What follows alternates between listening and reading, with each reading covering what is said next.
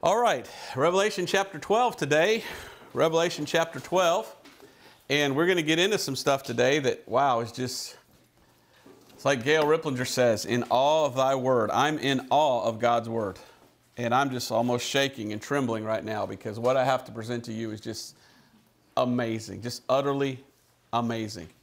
And how anybody could learn what we're going to learn today and still not believe in God or the Bible is just unfathomable to me. I don't understand. And the more you get in this book, the more you want to get in this book.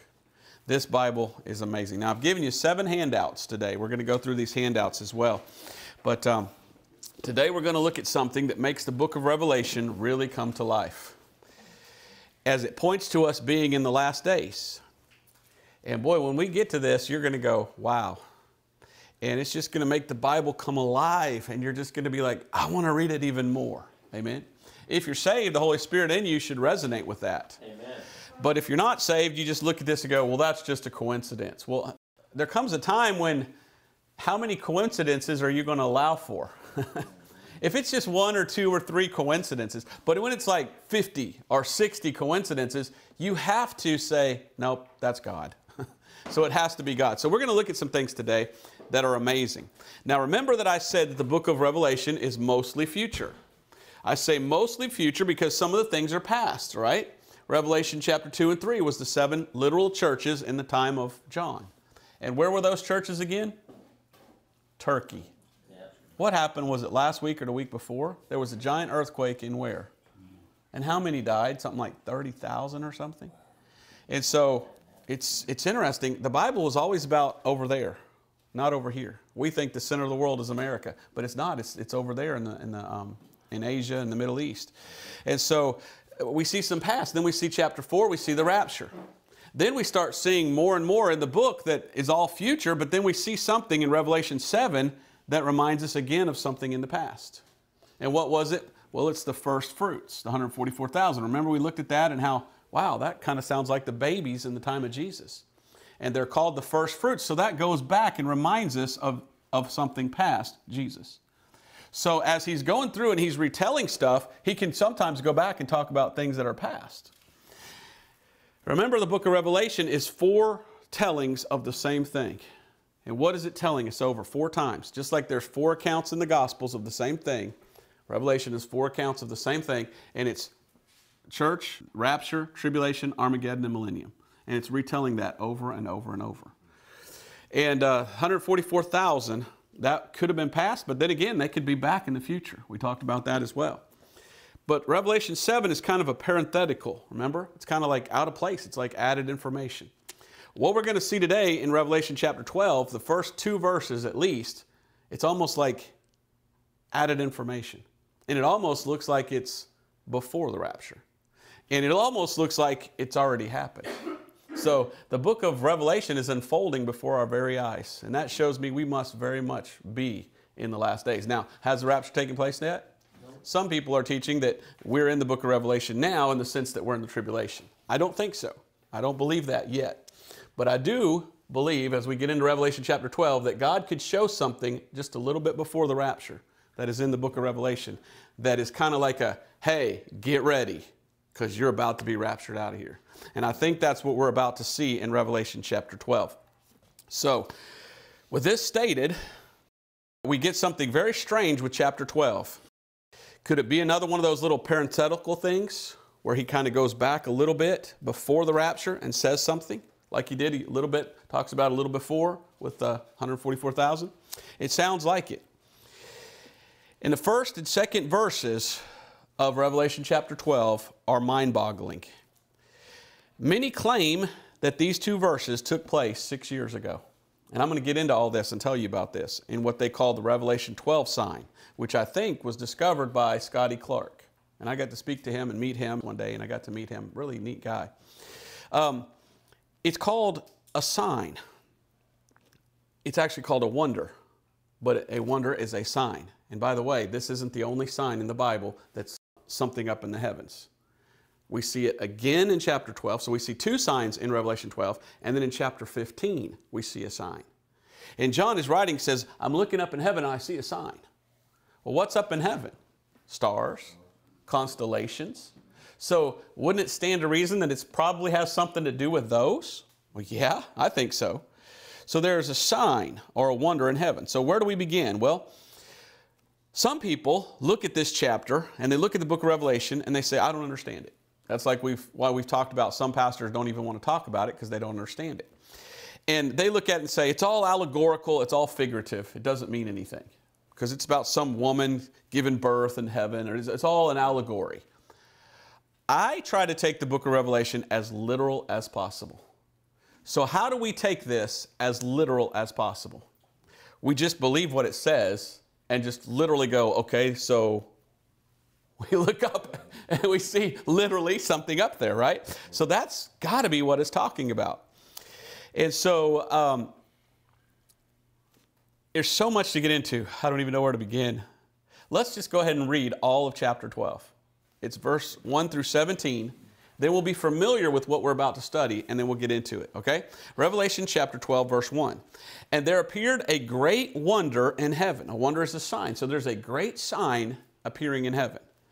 A woman clothed with the sun and the moon under her feet, and upon her head a crown of 12 stars.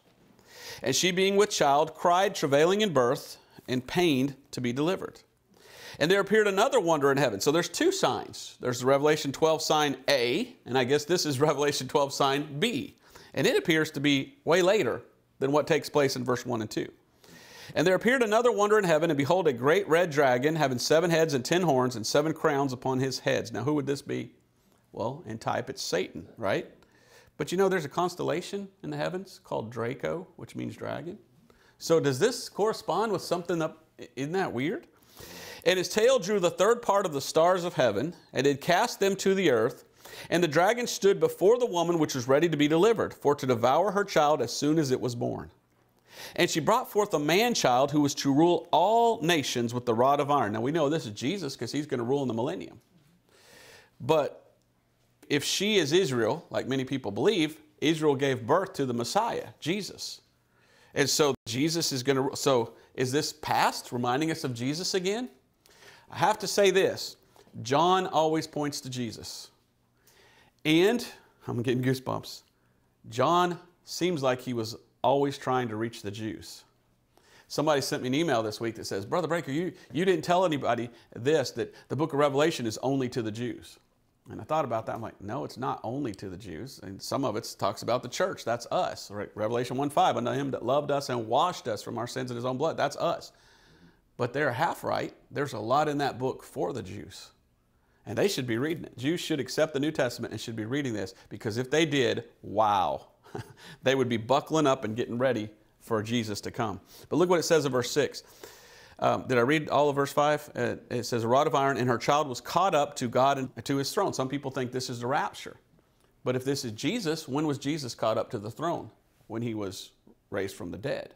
And some with him. So that takes us back there. Well, the rapture is a resurrection. Did you know that? Harvest. First fruits, harvest, gleaning. So somebody's going to be caught up to heaven at the rapture. So it kind of looks like it's talking about both events, past and future, doesn't it? And the woman fled into the wilderness. This would be Israel. And I believe this is in the tribulation now, starting in this verse, where she hath a place prepared of God, and they would feed her there 1,260 days. Remember, 3.5 years, 42 months, and 1,260 days. Now, 60. We know what a score is. It's 20. So 60 would be 20 times, or 60. So the Bible is a very specific book. And if you take it literally, you understand, oh, there's a 7-year tribulation because the first 3.5, they're worshiping what we saw last week. And the last 3.5, they're fleeing into the wilderness. So it continues here, and it says that they should feed her there 1,260 days. And there was war in heaven. Michael and his angels fought against the dragon, and the dragon fought and his angels. Where? In heaven. This is just figurative, people say. Well, wait till we get into the rest of this. And prevailed not, neither was their place found any more in heaven. So thank God for that. And the great dragon was cast out, that old serpent called the devil and Satan, which deceiveth the whole world. So I guess he's the head of fake news, right? And it says, he was cast out into the earth, and his angels were cast out with him. There's fallen angels in the Bible way back when, huh? Well, they fell willingly. Here, God makes them leave. I think that's amazing. So much that happens in the beginning happens in the end. We'll get into that more too as well. And I heard a loud voice saying in heaven, now has come salvation and strength and the kingdom of our God and the power of his Christ, for the accuser of our brethren is cast down, which accused them before our God day and night. So now it looks like we're getting into, here comes Jesus at Armageddon to rule. That's what it sounds like. Verse 11, and they overcame him by the blood of the Lamb and by the word of their testimony, and they loved not their lives unto the death. Wow, so the blood of Jesus, that's important. Therefore rejoice, ye heavens, and ye that dwell in them. Woe to the inhabitants of the earth and of the sea, for the devil is come down unto you, having great wrath, because he knoweth that he hath but a short time. Isn't that interesting? The last 3.5 years is when God pours his wrath out. But Satan pours out his wrath too. God from heaven, Satan from below. There's so many types in the Bible, but there's so many antitypes as well. And when the dragon saw that he was cast into the earth, he persecuted the woman which brought forth the man-child. Who is the woman? Israel. No one's ever persecuted Jews, have they? Well, if they did, who were they of? So was Hitler a great Christian? Or could Hitler have been part of the occult and worshiping Satan? Yeah, you ever hear of the SS? The SS were very much into the occult, and Hitler was very much. So I think Hitler was used by Satan to kill the Jews in the Holocaust. And it persecuted the woman which brought forth the man-child. Guess what? He's not done. He's going to be persecuting the Jews again. And we're actually starting to see some of that today. Most of the world is against Israel. Did you know that? And they don't want Israel to even be over there in that land again. And to the woman were given 2 wings of a great eagle, that she might fly into the wilderness, into her place. I love that. Does God promise the Jews, the nation of Israel, that land? So it's just funny in the Bible when you're reading about the Jews and being in the land, God's like, her place. Yeah, she deserves to be there because I told her that's her land. Ooh, you say that today in the UN and they hate you, don't they? Because she'd been gone for 2,000 years, but now she's back. Israel's a nation again. And to the woman were given 2 wings of a great eagle, that she might fly into the wilderness, into her place, where she is nourished for a time, times, and a half of time from the face of the serpent. Well, if a time is a year, a time would be 1, times at least 2, that makes 3, and a half of times would be 3. I don't know how you do 3.5, I guess a half. 3, that would be 3.5 years. So here we see the last 3.5 years. What happens to make the Jews have to flee Jerusalem? Well, what happens is the Antichrist comes in and sits in the temple and says, I am God. So he takes over Jerusalem, kicks the Jews out, and they have to have a temple to be worshiping in, don't they? We saw that last week.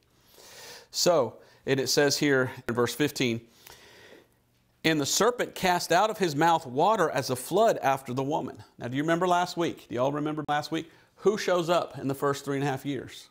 The 2 witnesses. And one of them shuts up heaven that it rains not. You talk about a drought, 3.5 years of no rain. So this must be taking place toward the end when all of a sudden it gets to rain again. And somehow the devil tries to use the rain and collects it and tries to flood out the Jews with this great flood. Who else had a flood? God did. He destroyed the earth with a flood, Noah, to save Noah's people. The devil, antitype, he wants to use the flood to destroy people. Isn't the Bible fun to read, to see all this stuff?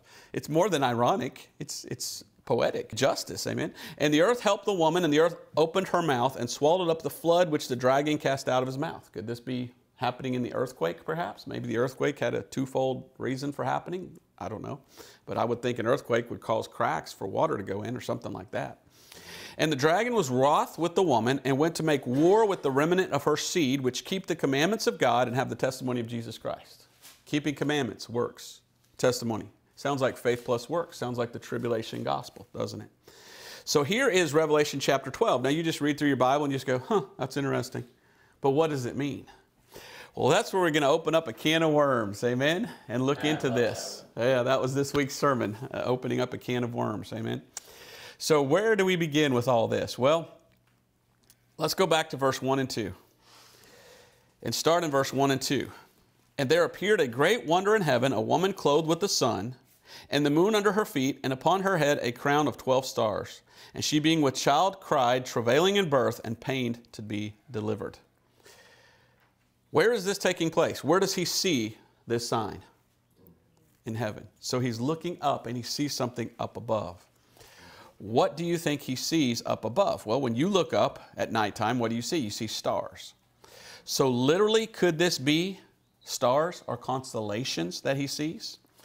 Does the Bible teach about stars and planets being for signs?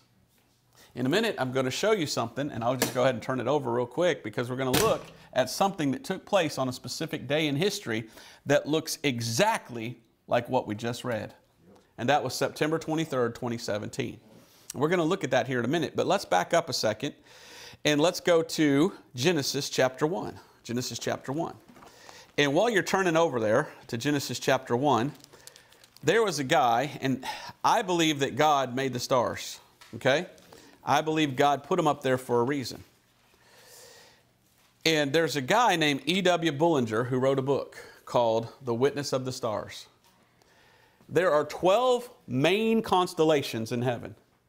And each one of those 12 has, I don't remember how many other constellations with them. So 12, what does 12 remind you of? The 12 tribes of Israel or the 12 apostles. This guy wrote a book called The Witness of the Stars. And you know they have named all of the constellations and they all have shapes. So they take the stars and they say, well, that kind of looks like a lion. Let's call it Leo, lion. And he goes through a cycle and he shows that it's like it's telling the gospel over and over in the stars. Now, do you think that's just coincidence? Okay, well, let's just chalk that up for a coincidence for a minute, okay? But let's come back to it. I think it's God.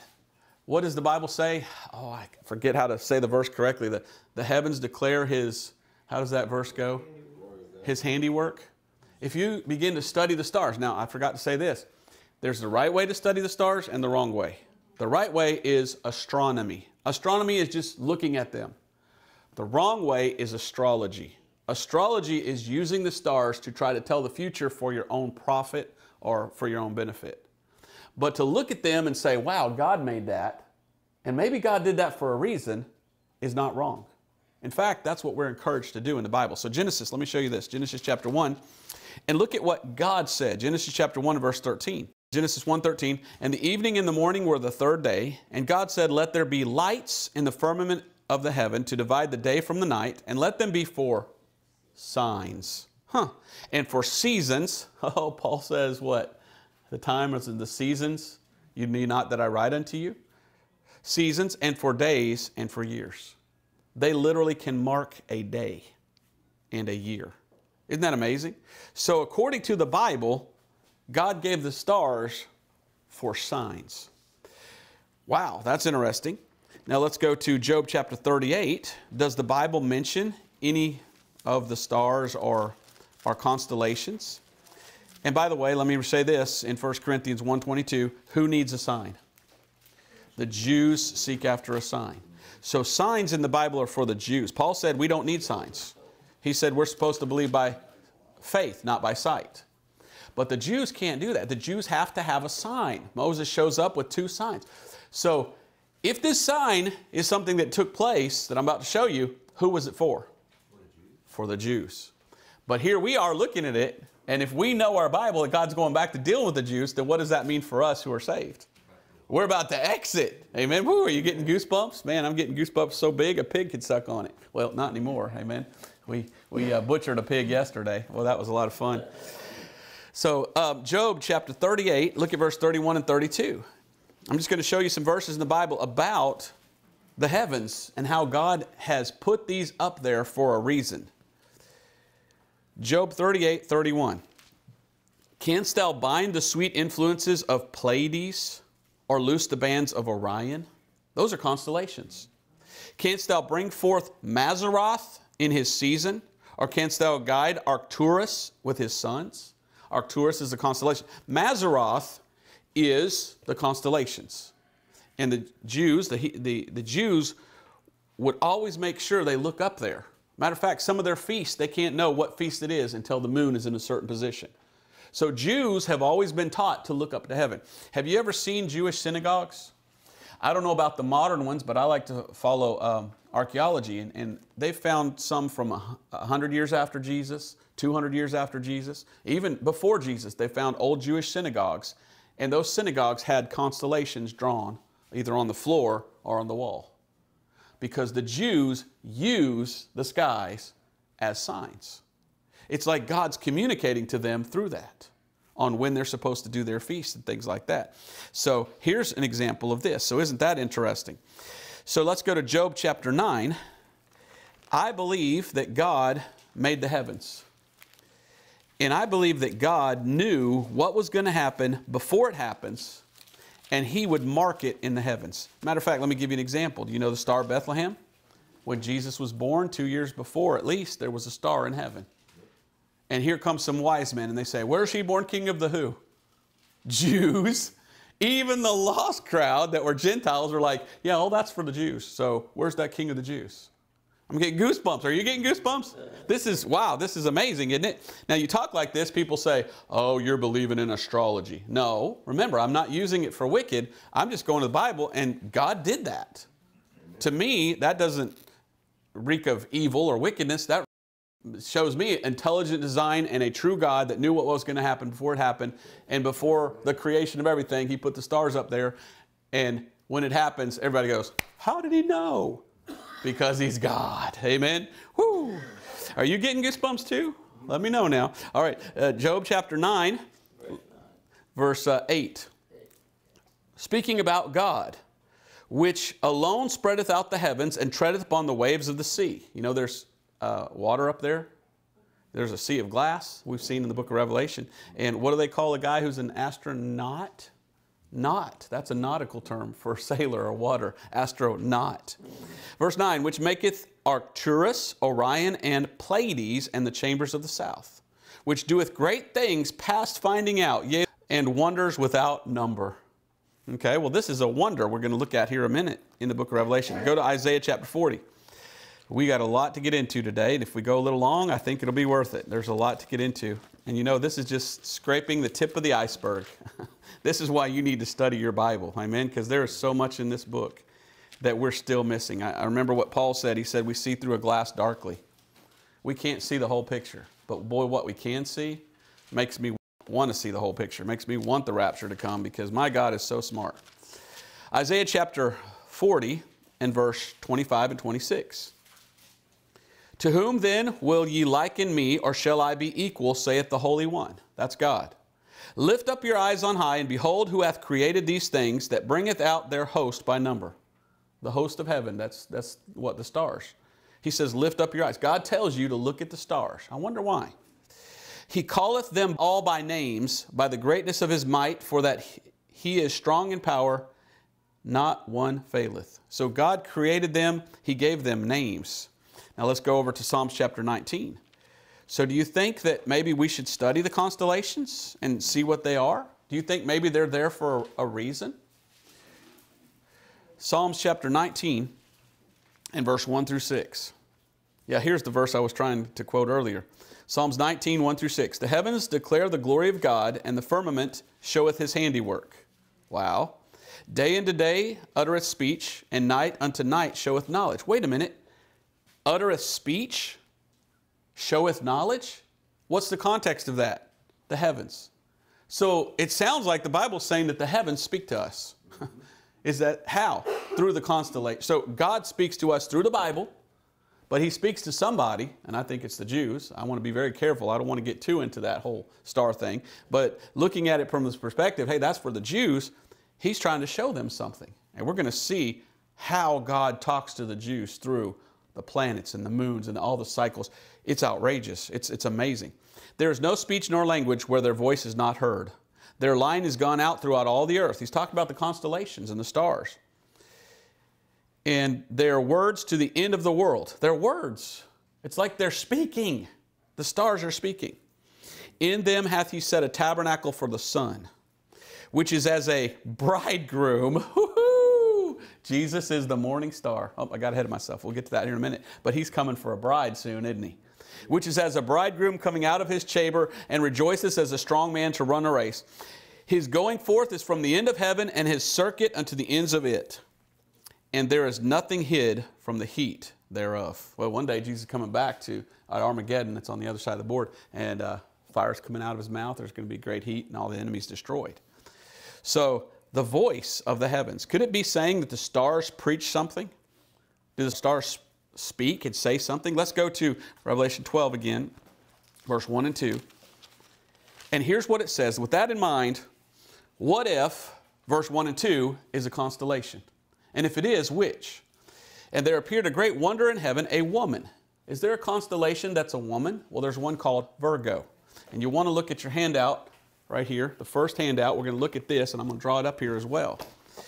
And there appeared a wonder in heaven, a woman clothed with the sun and the moon under her feet, and upon her head a crown of 12 stars, and she being with child cried, travailing in birth, and pain to be delivered. Now, has there ever been a time in history when that was seen in a constellation taking place? The answer is yes, once. Only once in 7,000 years. And it occurred on a specific date. What? Yeah, what? On September 23rd. 2017. September 23rd, 2017. Now, I did a video about that. It got like 9 million views or something. I was just like, wow.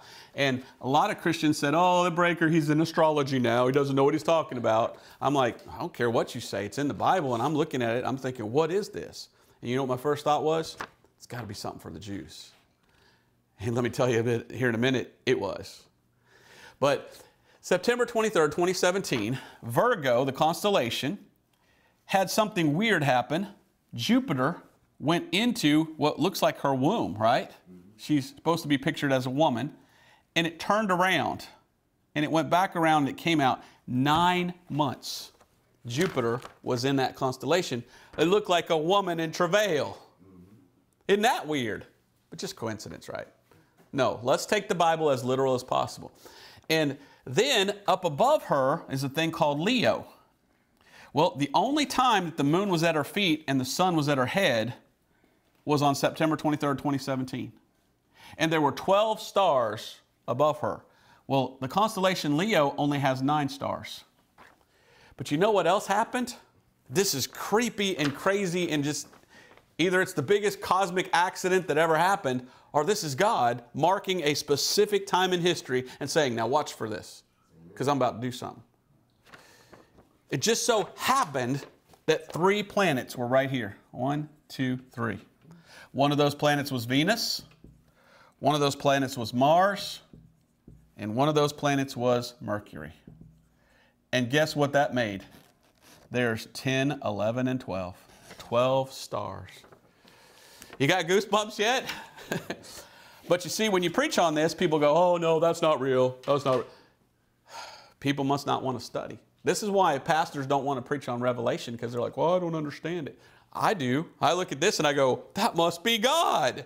That must be God, right? That must be God showing you. So here's a better picture of it that I gave you in the handout, and you can see what it looks like. And it just so happens that the only time in history in 7,000 years, and the way you can look this up, you go to Stellarium. And there's been people that have gone like 7,000 years back and forth. This never happens from our perspective. By the way, it's from Jerusalem looking up that you see this the best. This never happened in 7,000 years of human history. So is God telling him to write this down? Because signs are for what? Days? There's a specific day that God wanted us to look at. All throughout history, people used to look at the stars. And eclipses meant, oh, something bad might be coming. And things like that. So they knew that God would use the stars. Now, like I said, I don't want to get too much into it. But isn't this amazing that this alignment has only happened once in history? And it was on September 23rd, 2017. Now, remember that signs are for the Jews. 1 Corinthians 1:22. So did this sign mean anything? I went back and watched my video September 23rd, 2017. And then I did another video entitled Revelation 12 sign. That's what it was. Revelation 12 sign revisited. And I watched those over. And I remember I said, whatever this is, it's for the Jews. Guess what? I was right. It's good to be right now. But the only reason I'm right is because the Bible's right. Amen? So, September 23rd, 2017, the majority of so-called Christians said, nothing happened. Are they blind? There was a guy named Trump who was president. Do you know what happened on December 6, 2017? 2 months after, President Trump stood up and said the capital of Israel is Jerusalem, no longer Tel Aviv. You got goosebumps yet? I do. That's like the biggest thing in history for the Jews in 2,000 years. They got their land back, but they didn't have their capital. And then this guy says, no, that's your capital. And that just so happened to take place 2 months after that. Are you telling me that means nothing? Or is that God in heaven trying to give a sign to the Jews and saying, hey guys, about to kick this thing off again for you guys, going back to dealing with you. Remember Hosea chapter 6, verse 1 and 2, where he says, after 2 days, and the third day I will deal with you. Well, if a day is 1,000 years, 1,000 years 1 day, like it says in 2 Peter 3:8, then after 2,000 years, God goes back to dealing with the Jews. It's all working out just like the Bible said. So let's look at our second of our handout here. This is handout number 2. The Revelation 12, 1 through 2 sign happened on September 23rd, 2017. I believe that is what that was.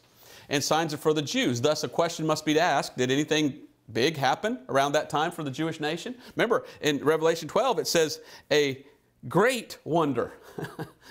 That's great that he declared. Now, the next president comes back and says, oh, I don't like that. He tried to change it, didn't he? But it still happened. Still happened.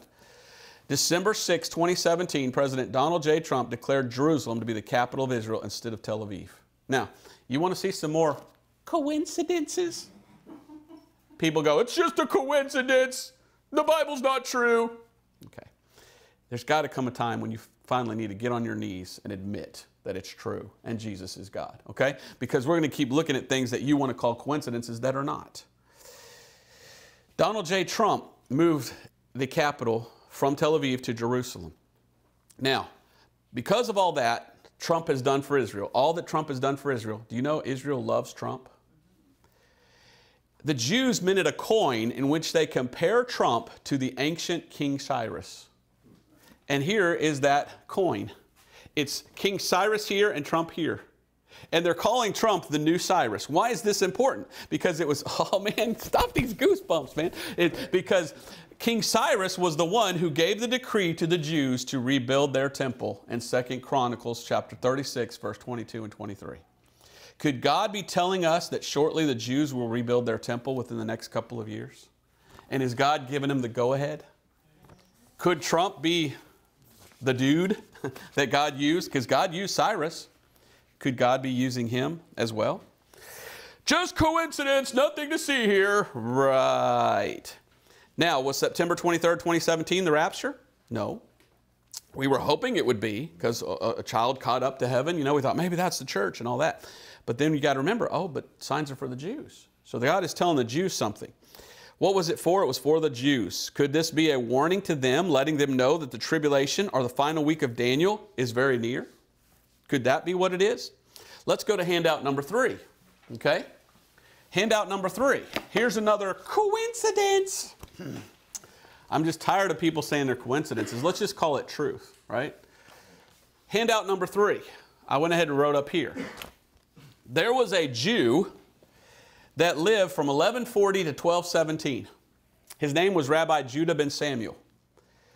And this is the middle of the Middle Ages, and he's reading his Bible, and he claims to have figured out the timing of when the Messiah would come.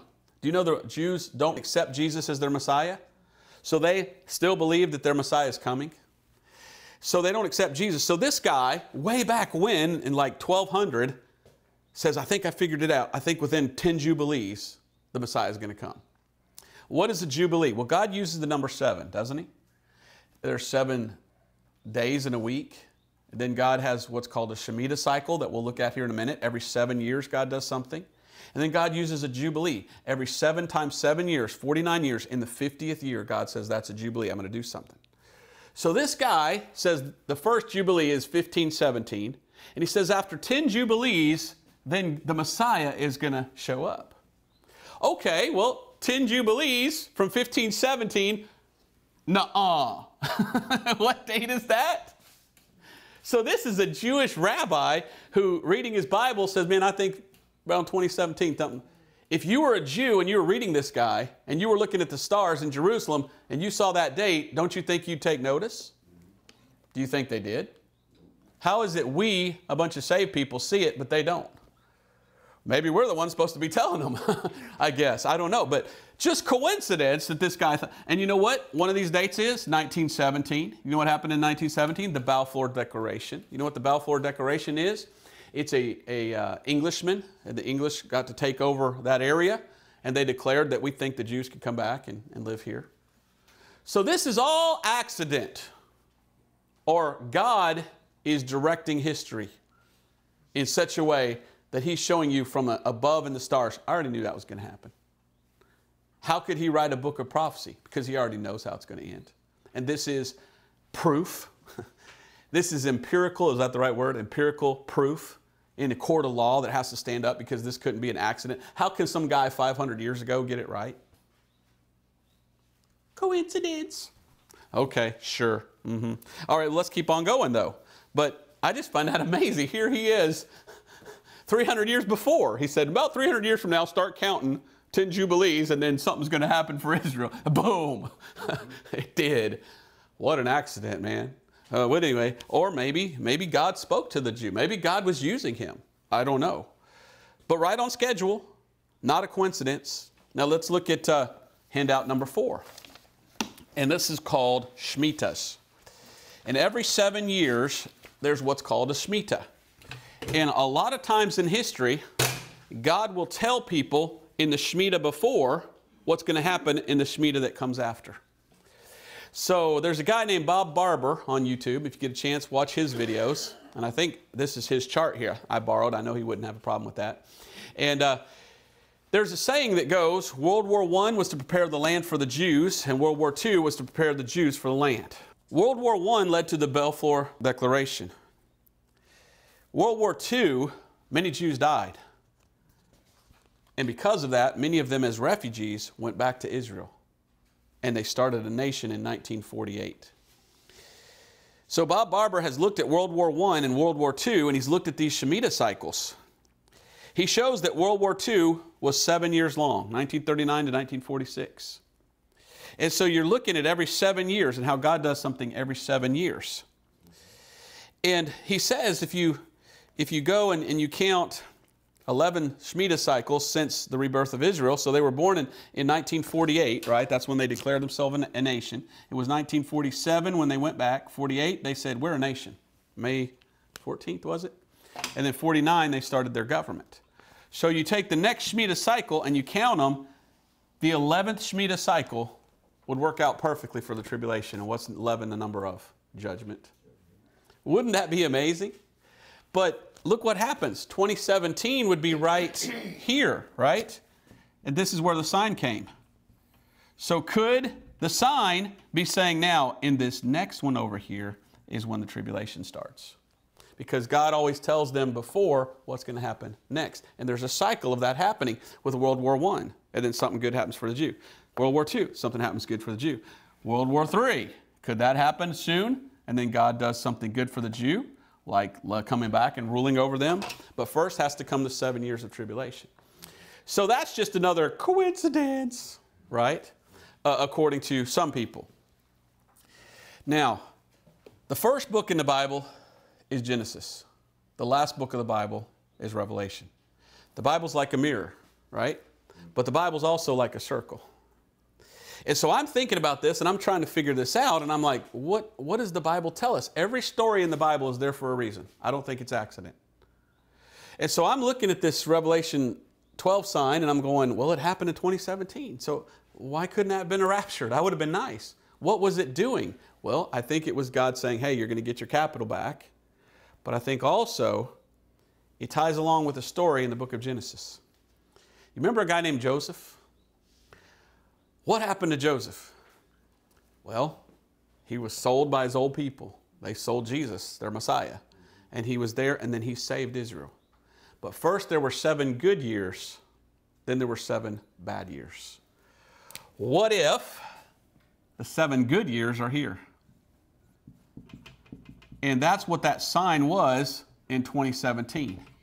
And in September 23rd, 2017, God says, okay, that starts the 7 good years, Israel. Then you're going to have 7 bad years. What happened in the book of Genesis? Well, 7 good years was everything was great and there was plenty for 7 years. And then the last 7 years, there was an economic collapse and everybody lost everything. They even came to Pharaoh and said, we'll give you our own souls if you'll just give us food. That sounds like a great time for the mark of the beast. Now, when Trump was president, do y'all know what happened? we had the greatest economy in the history of the world and the history of America. Things were going up, up, up when he became president. And then they started going down, down, down from 2020. What happened in 2020? COVID. Rona. Old Rona came along and raised her ugly head. So it sounds like things were getting good, and it sounds like the devil's like, nope, nope, nope, can't have that. And he tried to stop it. But if you think the tribulation's a cakewalk, you're mistaken. It's going to be horrible. These last 7 years are going to look like good years compared to what's coming in the tribulation. So could it be, and I'm just asking, I'm not saying, I'm asking, could the Revelation 12 sign be a marker? Hey, Jews, do you remember that story in Genesis of the 7 good years? Well, get ready because these are the 7 good years and prepare for the next 7 years because those are the 7 bad years. Could that be what that is? If it is, well, then it starts falling in place, doesn't it? When would be the tribulation starting? Around 2023 or 2024. Which means we would be what? Very close to the rapture. And you know what? We're about to go to war, aren't we? So I don't see how the Lord could tarry. If the Revelation 12 sign is for the Jews, then I think that means the rapture is about to come very shortly. So that's the way I see it. I could be wrong. I don't mind saying I can be wrong. But I do think that God does things in the heavens. And I do think that that Revelation 12 thing was a big deal. Do y'all remember September 23rd, 2017 and all the hype about this on the internet and everything? And we were all like, oh, well, the rapture didn't come. And we kind of forgot about it. And we're like, oh, whatever. Maybe it was nothing to it. No, it's something for the Jews. So if God's got to go back and dealing with the Jews, what's he going to have to do? He's going to have to do something. So there's a lot more I could get into, but under Trump, our economy was better than ever. And then Rona, and then the lockdowns. Now, if the economy crashes, which is what they want to call it the great, what do they call that, reset. They want that to happen. It would all line up with the 7 good years, 7 bad years. And it'll all be like, yeah, remember that story, Jews? Well, it's just, wow. You can't make this stuff up, can you? So, whew, isn't that amazing? Now, look at handout number 5. There's also what's called the blood moons. Have you ever looked at the blood moons? There were blood moons in 2015, and there was blood moons throughout history. And it seems like every time there's a blood moon, what is a blood moon? When the moon appears as red, seems like it has something to do with Israel. 1492, Columbus sailed the ocean blue. Did you also know that 1492, 1493, the Jews were told to leave Europe, and they were kicked out of Europe? And you know there was a red moon around that time? And what's weird is these red moons always just coincidentally happen on the feast days of the Jews. What are the odds that it just happens to be on the feast for them when it could have just been any time? But no, it's like God is saying, hey, are you watching? So you're telling me that's just another coincidence? That God does this mathematical perfection? I think on the next handout, number 6 here, look at that, how there's equal distance numbers from each of the red moons. It's just, this is mathematically perfect. Only God could do something like that in heaven. So I'm looking at all this and I'm scratching my head. I'm going, wow, this can't be some sort of an accident. This must be God telling the Jews, this is what I'm going to do with you. And if we're saved and we're looking at it, we can be like, well, that means we got to get out of here first because God's going back. So I'm just thinking, man, the rapture's got to come really soon. There's some other neat stuff.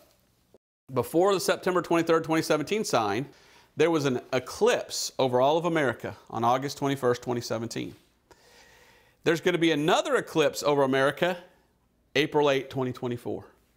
And that eclipse goes over America and does an X. Is that God saying, you know, hey, America, you're not backing the Jews, so you're done? I don't know. I just find that very amazing. And by the way, did you know there was an eclipse over America in 1776? Maybe God's saying, King George, I'm done with you. I'm going to have some other people go out there and do something for me. Could be. Now, let me read you something very interesting. Just some more coincidences, if you will. Most total eclipses fall over water or unpopulated areas of the planet. So an eclipse is very rare in itself to see. The August 21st, 2017 eclipse, it starts in Oregon in the 33rd state, and goes all the way across to the 33rd parallel in South Carolina, and it happened on the 233rd day of the year. I don't know why all the 33s. But just for fun, it was 99 years since the last eclipse to go coast to coast in the United States in the year 1918. That was the Balfour Declaration, but that's also the end of World War I. Just coincidences though, right? Or could it be God puts eclipses because it's marking a war is coming or it's marking something? I think our God is smart and powerful, and He does that. Now, I'm just scraping the surface. I can't understand it all, okay? So I'm going to stick with the Bible. I'm not going to that instead. But I just want to give you how this can't be coincidence. The first big eclipse hit Oregon, and the eclipse was right over a town in Oregon called, you ready for this? Salem. Interesting, Jerusalem. That's where the name comes from. Salem, Jerusalem, Jerusalem. Wow, that's interesting. The eclipse path was 70 miles wide. That eclipse, 70, what does that remind you of? Daniel's 70th week, doesn't it? 70. Donald Trump was born during an eclipse. Did you know that? Did you know that Donald Trump was 70 years old, 70 months old, and 7 days old when he took office as president? But that's just a coincidence. Or maybe God used him like He used King Cyrus for the Jews. Boy, I'm getting some big goosebumps here. When this second eclipse comes, okay, the first eclipse was August 21st, 2017, and it went from left to right, and it goes across America. The next eclipse comes in 2024, and it goes the other way, and it makes a great big X. Do you know where the X is? The middle of the X is a town in Illinois called Little Egypt. What does that remind us of? The Exodus, right? When they left Egypt. Maybe we're leaving this Egypt at the rapture. Huh? But, you know, just coincidence.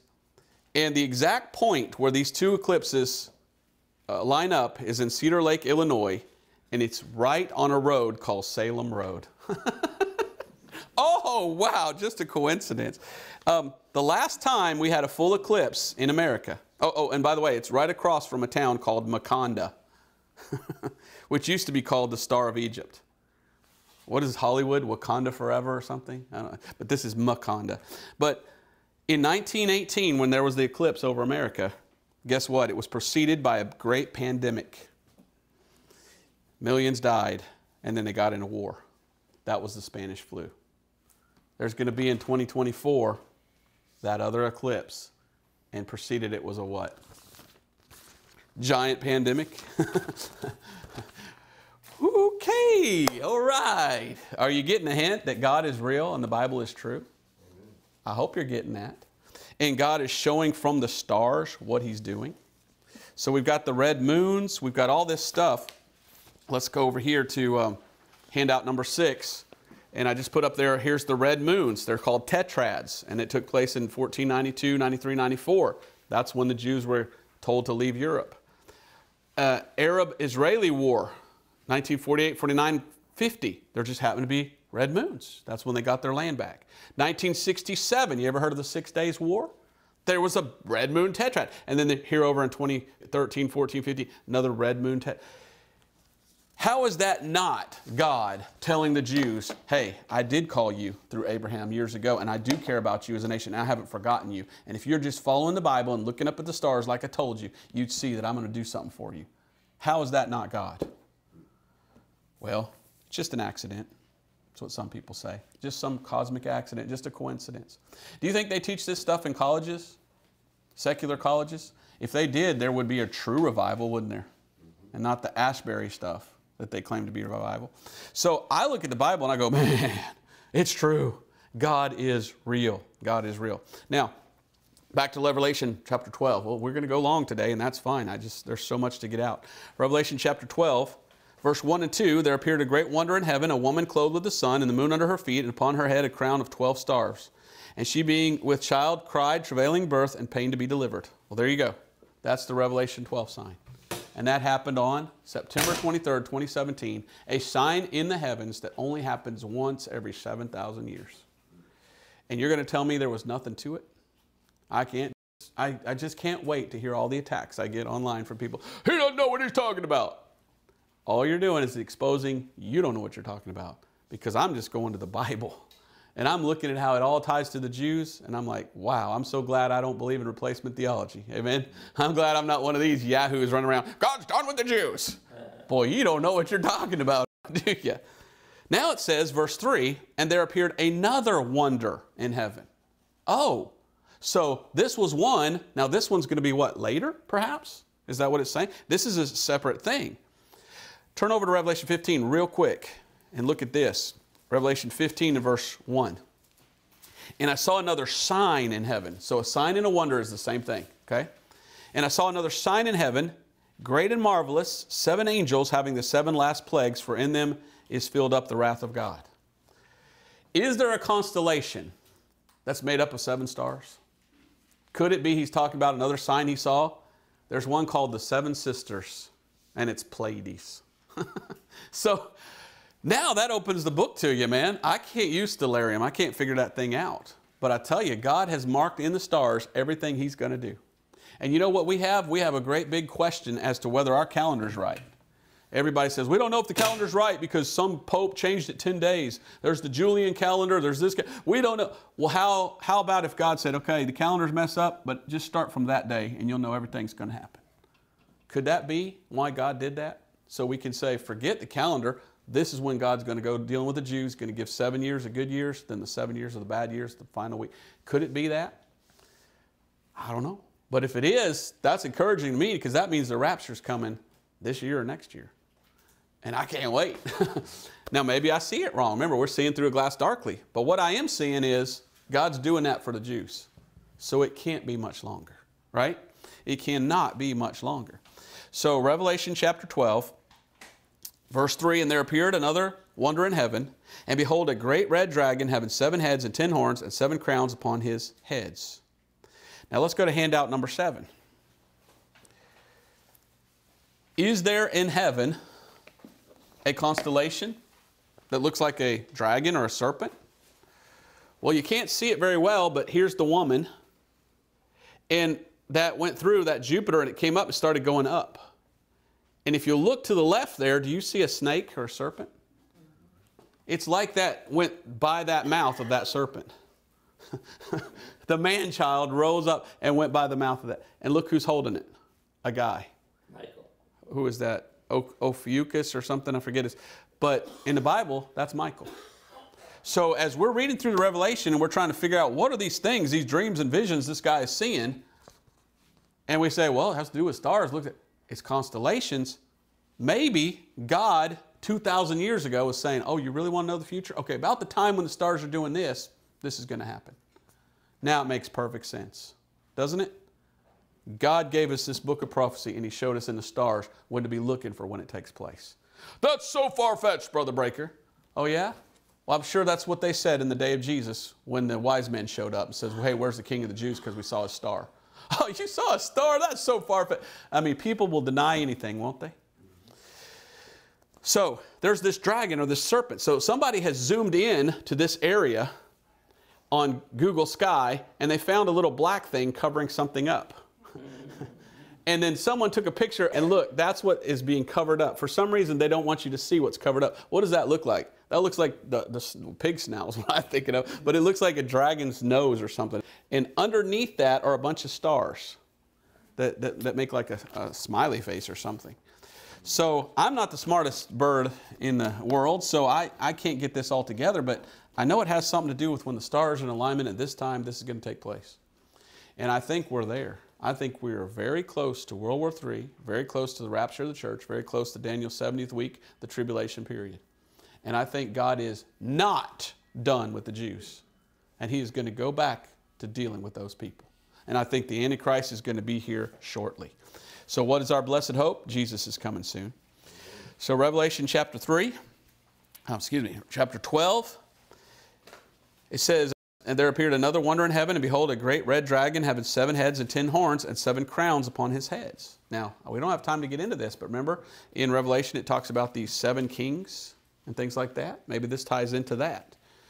And this is very interesting because you remember when Jesus was here and he said to Peter about whatever you bind in heaven will be bound on earth and loose in heaven will be loosed on earth? I don't understand that, do you? But it sounds like things up there correspond with things down here. I don't know how. Now, if you're a Mason, what do they say? As above, so below. Maybe the devil has given them an insight into some of this stuff. I don't want what they got. I'd rather stick with the Bible. You know what I mean? But there's something to that. Have you ever studied the Great Pyramids of Giza? There's 3 of them. Have you ever studied the Sphinx? If you look up at the night sky, the Sphinx lines up with Leo. Leo is a, what?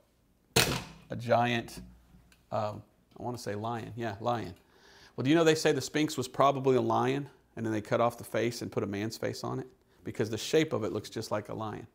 And so those 3 pyramids line up with, was it Orion's belt or something like that? So what you're seeing is them building this thing down here that corresponds with what's up there. It's almost like something came down from up there and told people to worship them up there. Huh. Oh, fallen angels, right? And stars are angels in the Bible. Isn't it weird how it all... Whew, I never had goosebumps this big. Oh, man, the Bible is incredible, isn't it? So we look at this and we go, man, the Bible must be true. So verse 4, and his tail drew the 3rd part of the stars of heaven. So do stars actually fall? Are these angels, some more angels that fall with Satan? Could we see fallen angels again? What would that lead to? Nephilim again, wouldn't it? I don't know. And did cast them to the earth, and the dragon stood before the woman, which was ready to be delivered, for to devour her child as soon as it was born. And what did we see? That up here, there's this serpent-looking thing. And the serpent-looking thing, well, the devil, it says he's a dragon and a serpent. And this Jupiter started to go up. So it almost looks like it went by. I should have done it in green. Well, so it was red dragon, so I guess it almost looks like it's trying to devour what's going up. It's all lining up in the stars somehow. And then you continue there.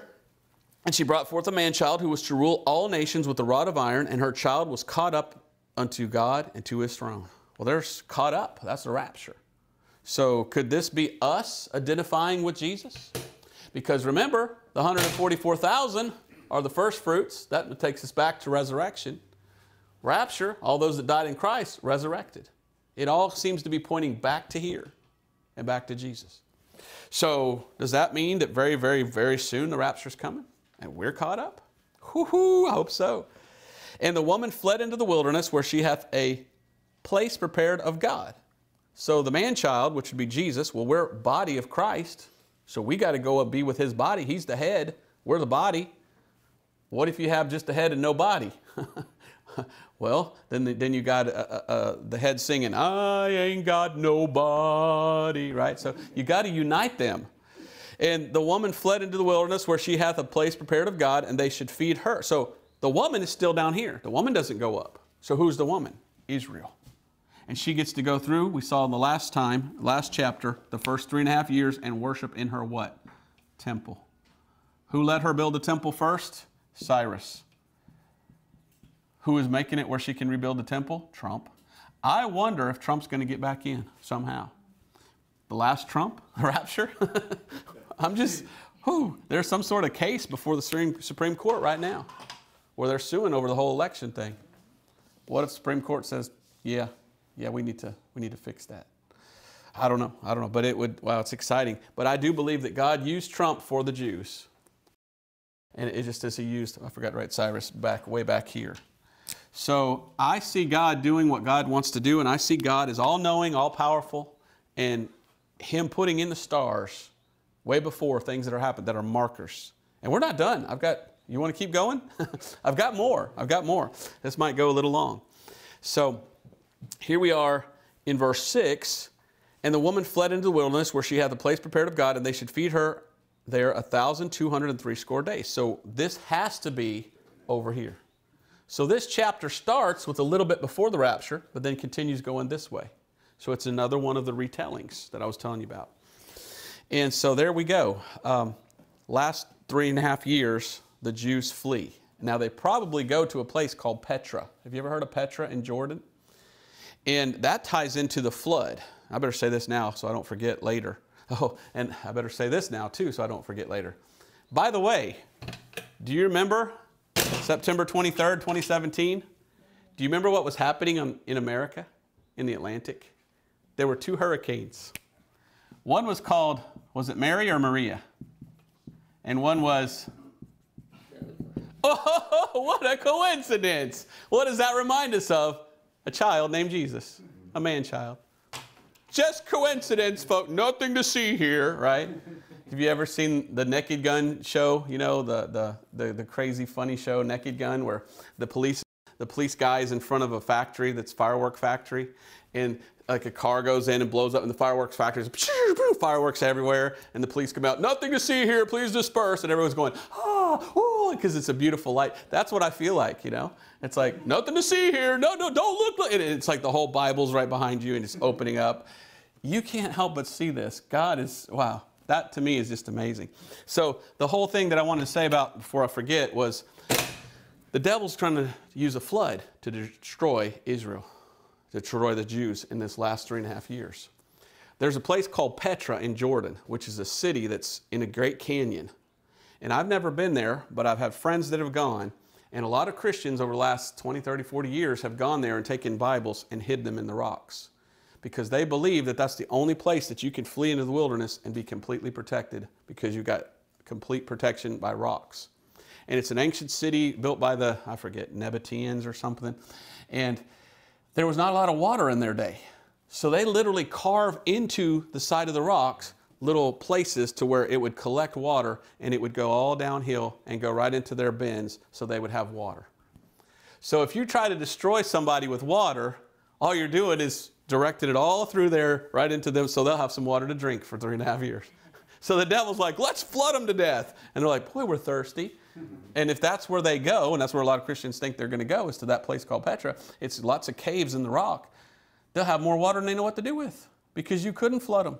It's self-made to collect water so it can't flood, and yet preserved for them to drink. Wow, isn't that amazing? So I think that's neat. So Revelation chapter 12. And verse 7, and there was war in heaven. Michael and his angels fought against the dragon, and the dragon fought and his angels, and prevailed not. Thank God for that. And neither was their place found any more in heaven. What a great verse. The devil can't go into heaven ever again. From then on, he's bound to the earth.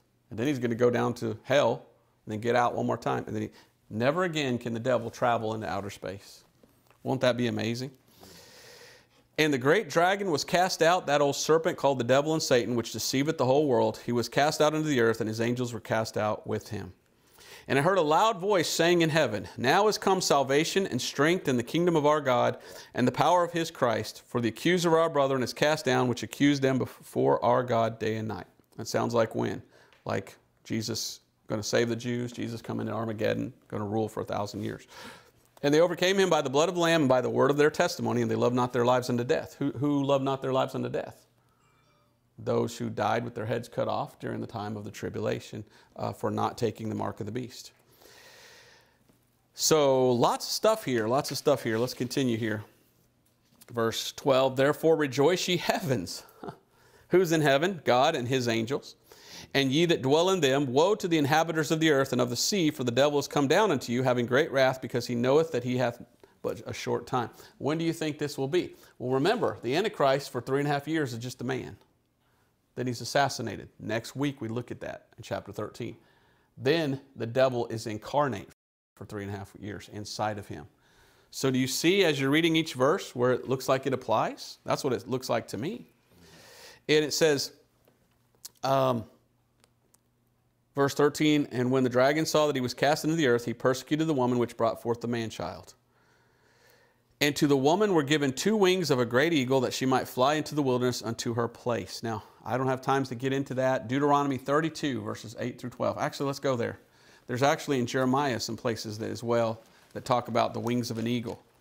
They that wait upon the Lord shall renew their strength and mount up with wings as eagles, the Bible says. So some people read this and they say, well, eagle, that's America. You know, America, our national bird is an eagle. Maybe we help them. Well, one time, we helped Israel.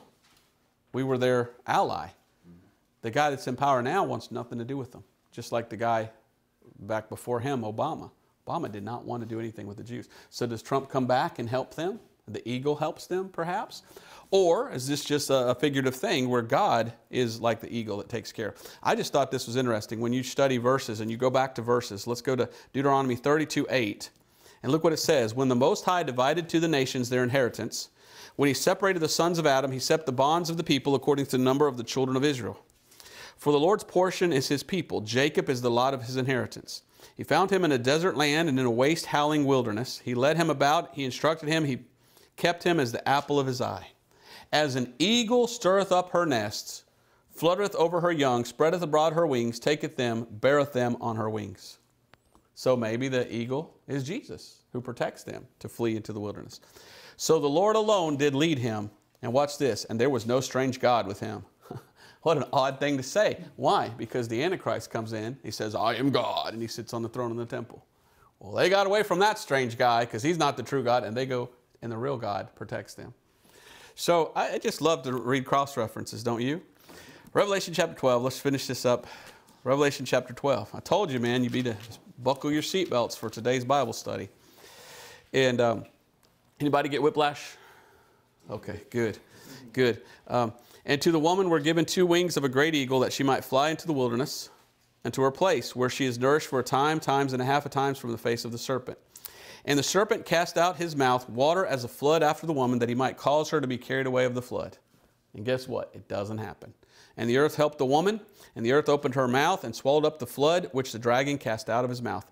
And the dragon was wroth means angry, wroth with the woman, and went to make war with the remnant of her seed, which keep the commandments of God and have the testimony of Jesus Christ. And ultimately makes war with us who are saved. Because what does he do? He gets up his huge army and he goes out to face Jesus Christ at the Battle of Armageddon.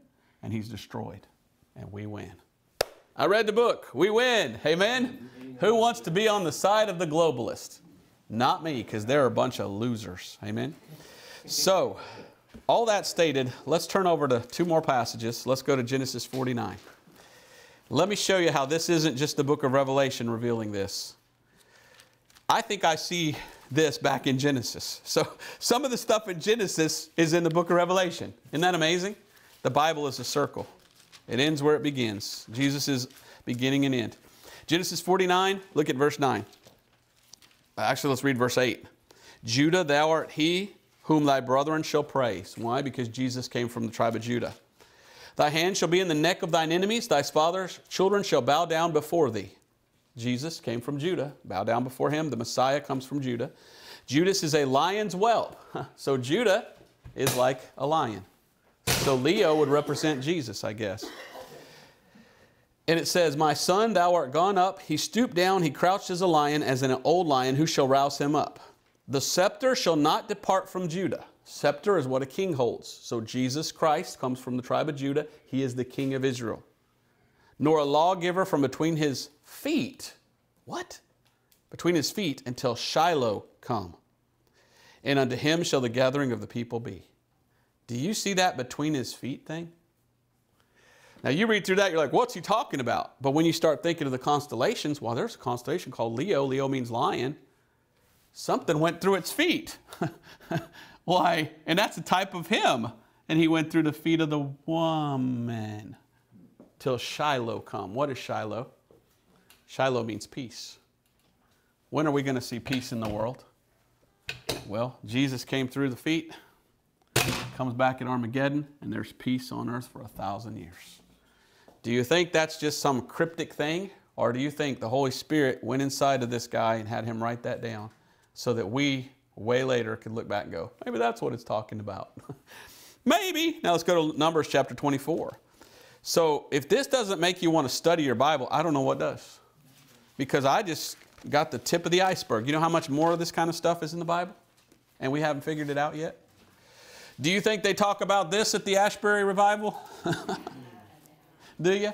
Do you think the Jesus Revolution talks about this stuff? I mean, why aren't people reading their Bibles and studying? This is fun, right? Why don't people want to study the Bible? You talk to most people, man, I'll see you in church on Sunday. Oh, I'm bored and I fall asleep when I go there. I'm like, what church are you going to?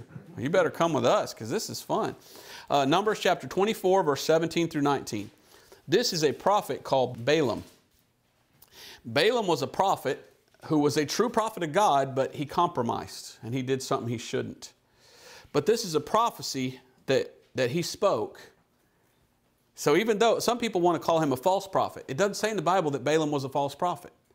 He was just not a very good one because he wasn't very obedient to the Lord. He was trying to get money out of it. You know, like some preachers today, they just preach in the pulpit for money. Yeah, that's why they don't talk about stuff like this. But anyway, he says here these words. So the Holy Spirit was in him saying these words. Look at this, Numbers 24:17. I shall see him, but not now. I shall behold him, but not nigh. There shall come a star out of Jacob. And a scepter shall rise out of Israel, and shall smite the corners of Moab and destroy all the children of Sheth. And Edom shall be a possession. Seir also shall be possession for his enemies, and Israel shall do valiantly. Out of Jacob shall come he that shall have dominion, and shall destroy him that remaineth of the city. Who could that be? Jesus Christ. He's a star. The real superstar. Matter of fact, he's called the bright and morning star. And a matter of fact, a star came and marked the birth of Jesus. The Bethlehem star. Do you know what they say about the Bethlehem star? It shows up every 2,000 years. Do you know the Bethlehem star showed up around the time of Abraham? Abraham was the one that God called. Do you think maybe God knew that he was going to call Abraham? And so he sent a star in heaven? I wonder if any wise men showed up and said, hey, where's this guy named Abraham? He's going to be the father, just like when Jesus did. Every 2,000 years. Do you know this star was in the heaven when Adam was there? So that to me is just, wow. How do you make this stuff up? 2 years before September 23rd, that star showed up again. 2 years before, just like it showed up 2 years before Jesus was born. Do you think Christianity is some lame religion, a bunch of fanatics and a cult? Or do you believe this is absolute truth and that God in heaven is showing who he is, where he is, and how he knows exactly what's going to happen before it takes place?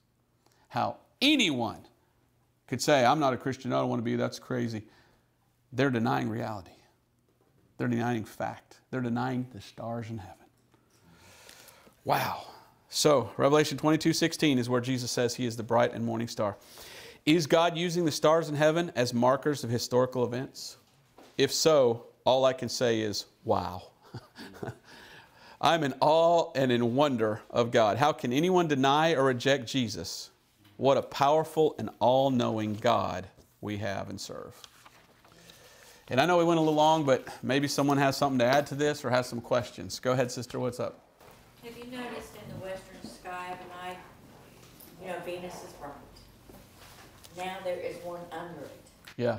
That wasn't there before. Right. And I don't. Seen that? Yeah, I don't know what that means, but I gone out at night and I see that same thing. And I know it's. I look up in the sky and there's Venus and then there's something right below it. And I know it. And I thought I saw one day something like that right below it. But I don't know. I remember seeing three, but you don't see this one now. But connect the dots. What? I wonder if there was one here and here. You know, I don't know. But there's something going on out there. And I would caution you to get too much into it. Some people get too into this, and I don't want to do that because it's more for the Jews. I want to stick with preaching the Bible, not preaching the stars. But I do want you to see them. But yeah, I've noticed that. I know it makes us feel like something's coming, but it also, isn't it reassuring to know that our God's behind it all and he's the God of love and he's going to get us out of here? It's not impending doom that I feel. It's utter joy knowing he's coming for me, right? So I'm glad I don't believe I have to go through the tribulation. Otherwise, where's my joy? I'm like, oh, great. There's the star again. Oh, another war. No, it's, yeah, we're getting out of here. Amen. I say amen, amen. Anybody else? Yeah, flip your board. Flip the board, okay. All right, when Adam, Abraham, Jesus was born, there was a star. Right, All right, you got another star there. right. Who was born? 2015. In 2015, I don't know. Who was born in 2015? I don't know. Huh. But so it was within 2 years they showed up, the wise men. So it sounded like it took them 2 years to get to Jesus. So I think it was 2 years before marking this, which was a birth of the star, which was the star supposed to be like a man-child going up. So maybe that's what it was. But it's interesting there was a 2 year marker. before that showed up. And so if that shows up and God's saying, hey, 7 years from now, then this happens, wouldn't that be great? Now, let me say it, disclaimer, I'm not giving the date of the rapture. I'm not saying September 23rd, 2023. I did not say that, but some people. But I am saying it looks like it's got to be soon. And what a great thing if it happened on one of the feast days. Because that would be just another reason for Israel to go, oh, how'd we miss it, right? Another sign for them. As we finish here, he's going to pass those out. But we still had another question. Now I have a question. You didn't pick out the song this morning, did you? No, what was the song this morning? You didn't even pay attention, did you? Well, How Great Thou Art? Yeah. Oh, we sang How Great Thou Art. Okay. When I'm awesome universe display. Wow. Wow. What verse was that? Number 1. The first verse of How Great Thou Art. Well, Elvis loved that song too, or didn't he? It says, O Lord my God, when I in awesome wonder, we're talking about a wonder, consider all the worlds thy hands have made. The worlds, the other worlds, I guess you could say planets. I see the stars and hear the rolling thunder, thy power throughout the universe displayed. Yeah, wow. And that was just an accident that we sang that. But that's even more goosebumps, huh? Because that goes along with, maybe somebody knew who wrote that song, what we know. I remember an old guy, there's an old story of a guy who was back in the 1800s, and he was a plantation owner or something, and he was in I want to say chariot, but that's not right. He was in a wagon being led home at night, and the driver said, there's a meteor shower, look at all those. He said, it's the end of the world, because all these meteors were falling, and they woke him up. He says, what is it? He said, it's the end of the world, look at the meteor shower. And he goes, not the end of the world, look, that one up there, when he comes, that's when it's over. So watch that one until we get home and wake me if that one falls. So which one was he talking about? The bright and morning star, Jesus Christ. So people did know this stuff. It's just how ignorant we are nowadays. You go to most churches, they don't even know the gospel. And it's just so sad to see the great ignorance. Imagine how ignorant we are from our forefathers or from the time of Jesus when those wise men knew all this stuff. Remember Daniel? He was super wise. He knew all the stuff. I wish we could just pick their brain for a couple hours, don't you, of what they knew. But I still caution you, don't get too much into the star thing. But do know that God is there and he shows who he is and what he does. All right, anybody else, questions or something to say? Well, yes? Real quick thing. Sure. Significance of the eclipses. Where they intersect, it's right on top of New Maverick earthquake fault as well. Okay, yeah. So when these the two eclipses over America, and I had that in my notes, they go right over what's called the New Madrid fault. And people have been saying for years that that's going to divide America when a great earthquake takes place. What did we read in the Bible about? Several times they mentioned an earthquake. So what if that happened at that eclipse? It just so happened there was an earthquake. So wouldn't that be interesting? But all I know is we usually don't see it as it happens, but sometimes we look back and we see it, don't we? We see a lot of things looking back. Hindsight's better than foresight. But if we could figure all this out, we could see it all before it comes. Wouldn't it be nice if I could get up here each week? Well, Kansas City's going to lose the next year, and I guess who's going to win is so-and-so. And this is going to, I mean, people will be like, how'd you know? It's, well, you know. And you know, we haven't even gotten into the King James Bible Code or the Hebrew codes and things like that. You know those in the Bible? The Old Testament in Hebrew, the first 5 books of the Bible, I forget, you count every, fifth letter? And it spells out Lord in Hebrew. That's not an accident. Some guy didn't sit down and write all that and then go, now I better go back, make sure it counts out. God wrote it. And there's codes in the Bible. They take the Hebrew text, they put it in the computer, and then it's like a crossword puzzle. What words show up? And words show up. And it's events that are happening. It's like the whole book is like a cryptic code of truth. And however you look at it, you can't help but see intelligent design. God did that because his fingerprints are all over it. Book's alive. The book is alive. All right, we'll go to Hebrews chapter 4. Hebrews chapter 4 and verse 12. Amen. That's a good one. Hebrews 4:12. Look what the Bible says about itself. For the word of God is quick. Quick means alive. It's quick and powerful and sharper than any two-edged sword, piercing even to the dividing asunder of soul and spirit and of the joints and marrow, and is a discerner of the thoughts and intents of the heart. Now look at verse 13. Neither is there any creature that is not manifest in his sight. When you read the Bible, it's reading you. Because the Bible's alive, it's like its eyes looking at you. And you read the Bible, you're like, how did it know that I'm that? Because the Bible knows everything. But all things are naked and open unto the eyes of him of whom we have to do. Who do we have to do? Jesus, the Word. And this is his Word. So it's just incredible. It's just incredible. Anybody else? Anybody else? All right, we can cut it off here, I guess.